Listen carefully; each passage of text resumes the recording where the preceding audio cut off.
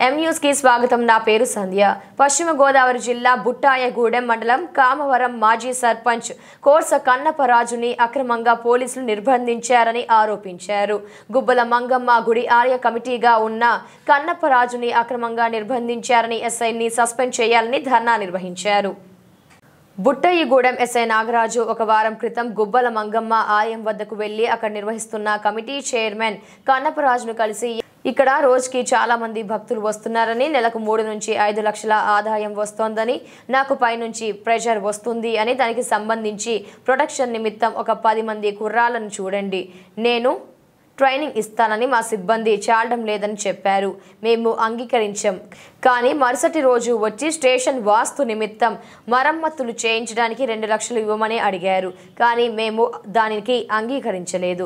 అందుకే దాన్ని మనసులో పెట్టుకొని నన్ను అక్రమంగా 2 కానిస్టేబుళ్లు వచ్చి షాప్లో ఉన్న నన్ను బలవంతంగా బూతులు మాట్లాడుతూ హుండీల్ని దోచుకెళ్లారు అని, నన్ను పైనుంచి మాట పడుతున్నా అని తిడుతూ స్టేషన్కి తీసుకువెళ్లారని ఆరోపించారు.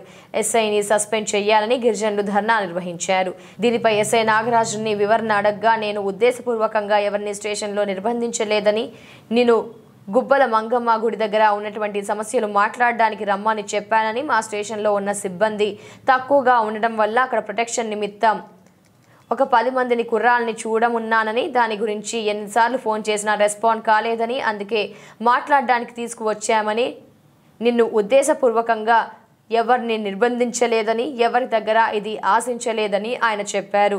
ఇక్కడ గతంలో కూడా చాలా అనర్థాలు జరిగాయని, అవన్నీ దృష్టిలో ఉంచుకొని మాట్లాడడానికి రమ్మన్నానని ఆయన తెలిపారు. నా పేరు కోర్స కన్నపరాజు, కోర్సవరగూడెం పంచాయతీ గ్రామ పంచాయతీ మాజీ సర్పంచ్ గారిని. నేను సుమారు 2006 నుంచి అక్కడ సంఘంలో కమిటీ సభ్యులుగా చైర్మన్గా ఉంటూ అక్కడ గుడి దగ్గర అభివృద్ధి కార్యక్రమాలు అన్నింటిలో కూడా చూసుకుంటూ వస్తున్నాను. ఇదే సందర్భంలో అక్కడ ఏ గొడవ జరిగినా, ఏది జరిగినా 90% కూడా మేమే పరిష్కారం చేస్తున్నాం, పోలీసుల వరకు రాకుండా. అక్కడ వచ్చినటువంటి పోలీసులు కూడా మా సహకారం ఎంతో అందిస్తున్నాం. అక్కడికి వచ్చినటువంటి భక్తులు కూడా అసౌకర్యం కలుక్కోకుండా అన్ని సౌకర్యాలు మేము కల్పిస్తున్నాం. అయినా సరే ఇప్పుడు వచ్చినటువంటి ఎస్ఐ గారు నాగరాజు గారు నిన్న టెంపుల్ దగ్గరికి వచ్చి నన్ను బలవంతంగా కారు ఎక్కించుకొని తీసుకురావడం అనేది నాకు చాలా బాధాకరమైన విషయం. ఎందుకు వచ్చారు? నిన్న సుమారు 3-4 గంటలకు వచ్చారు. వచ్చి రాగానే ఎరా నీకోసం నేను పని కట్టుకొని రావాలా, వచ్చి తీసుకెళ్లాలా, నడు జీపెక్కించండి అని కానిస్టేబుల్ చెప్పారు. కానిస్టేబుల్ వెంటనే నన్ను ఇటు పట్టుకొని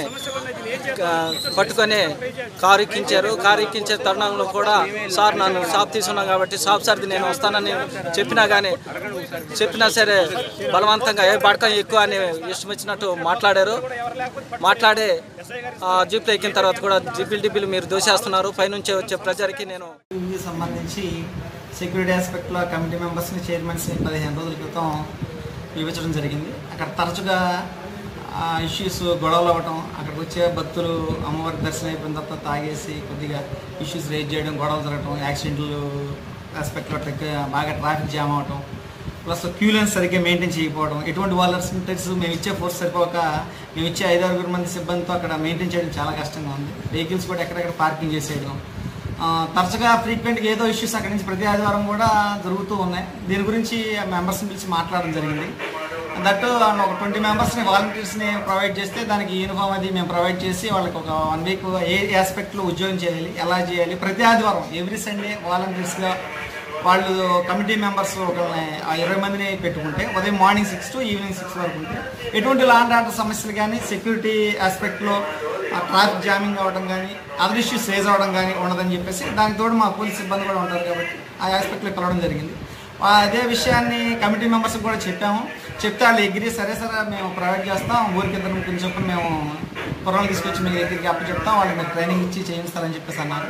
అదే అందులో భాగంగా దాన్ని తరచుగా ఈ ఇష్యూస్ రేజ్ అవ్వడం, గతంలో కూడా 2015 సంవత్సరం సమయంలో ఒక 6 చనిపోవడం, ఇలాంటి ఇష్యూస్ తరచుగా జరుగుతూ ఉన్నాయి.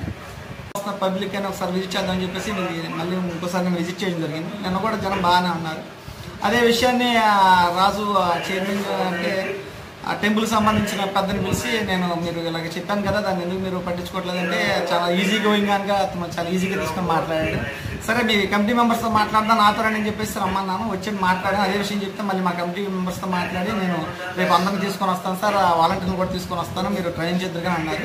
అదే విషయం చెప్పి పంపించేయడం జరిగింది. అంతకుమించి దాంట్లో వాళ్ళు ధర్నా చేసిన దానికి అంతకుమించి రీజన్ అయితే వేరే లేదు. అది ఏదో ఎండోమెంట్ డిపార్ట్మెంట్కి రాస్తానే ఉద్దేశంతో, డిఫెన్స్లో పోలీసింగ్ డిఫెన్స్లో వేసే ఉద్దేశంతో ధర్నా చేసి ఉంటారని నేనేదో అనుకుంటున్నాను. అదర్వైజ్ సెక్యూరిటీ ప్రజాశాంతికి భంగం కలిగించే విధంగా ఎటువంటి చర్యలు ఎవరు చేసినా కానీ సహించేదైతే లేదు. ఇలాంటి వీటికి భయపడేది కూడా అంతకంటే లేదు. మరిన్ని తాజా వార్తా విశేషాల కోసం వెంటనే సబ్స్క్రైబ్ చేయండి, మీ మిత్రులకు షేర్ చేయండి.